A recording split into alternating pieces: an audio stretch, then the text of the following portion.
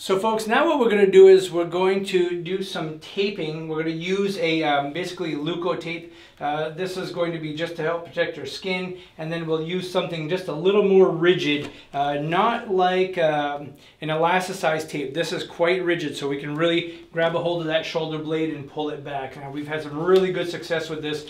It can be somewhat diagnostic. So if you do this with somebody and they feel like they can use that arm better and have less tension in their scapular area and upper trapezius area, then great. Then what we need to do is work on strengthening these muscles, especially the lower trapezius and rhomboid musculature. Engage the serratus muscles as much as possible. But we also need to look at what is the cause of this. So we're actually actively doing that.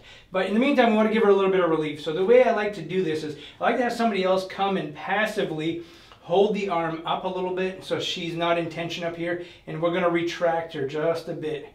Okay, we're going to take a hold of that scapula. We're just going to cover it first here.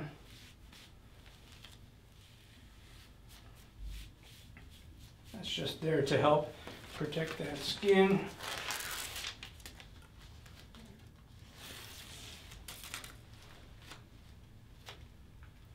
Last time we did this, we had pretty significant relief of tension, pain, much better range of motion in the shoulder.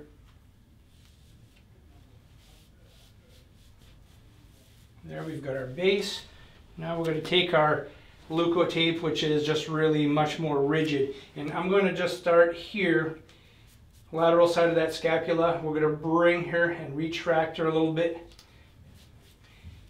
Tighten that up some.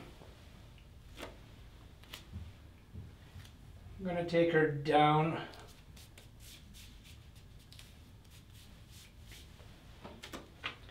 We just kind of span that scapula.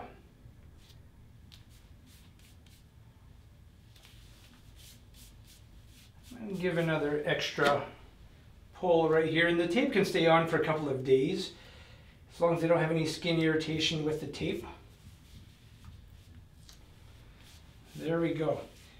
So now if we let the arm down slowly, we can see that that scapula is staying there a lot better. Okay, so just for the heck of it, let's go ahead and try lifting those arms straight up overhead.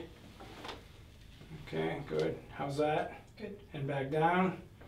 Okay, good. So we're going to keep that on her for a day or two. She can continue to use it when she is functioning and using that arm, and she's going to have much better strength, because with scapular stability, you have better glenohumeral mobility and better strength in the shoulder and forearms. So that is how we do a leuko taping for a patient who has some winging of the scapula. And if you like today's video, please give us a thumbs up and be sure to subscribe. Thanks.